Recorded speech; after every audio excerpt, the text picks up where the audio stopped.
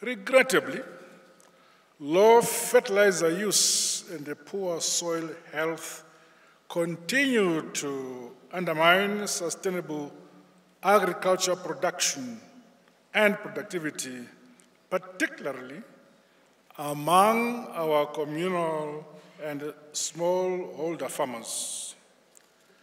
This is compounded by climate change, inadequate infrastructure and mechanization.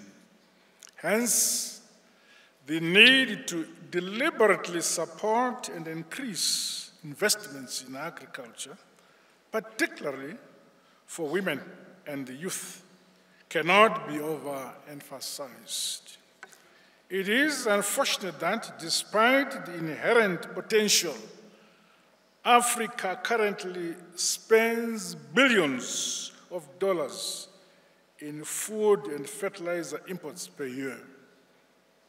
Greater efforts must be made to leverage the availability of raw materials for the local production of mineral fertilizers and reduce our over-resilience and reliance on imports.